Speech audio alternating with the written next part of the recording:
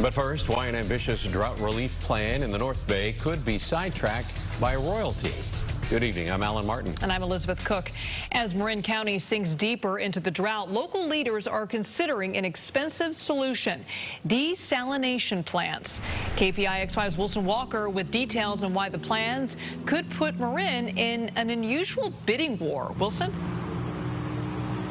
Yeah, Liz, desalination, an idea that surfaces every time a drought comes around, often to get shelved as soon as the drought goes away. Well, here we are with Marin once again considering pulling water from right here out of the bay.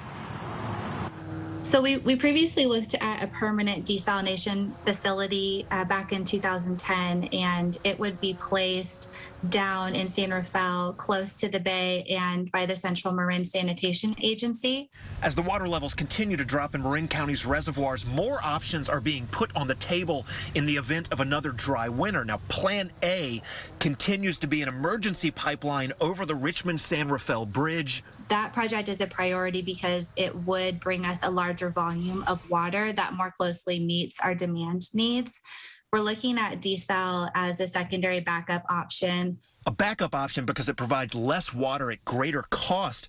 The mobile desal units being considered are in high demand around the world. The Crown Prince of Saudi Arabia even shopping for some for his own project.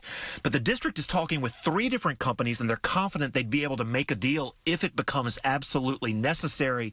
And everyone here knows that drastic measures may not be far away.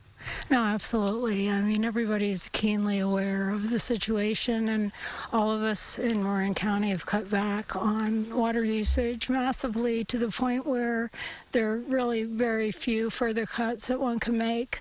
Without rain, time is running out for what's left in reservoirs like Alpine Lake. Whether it's the pipeline, desal, or maybe both, emergency plans will be needed soon. The more successful we are in our conservation efforts, the longer that our existing supplies will last us, which gives us more time to explore these supplemental water projects. All right, the schedule here, the timeline for these decisions, a call on whether or not to reinstall the pipeline. You saw the picture from the 70s on the bridge. That'll come this month, so they're going to decide that pretty soon.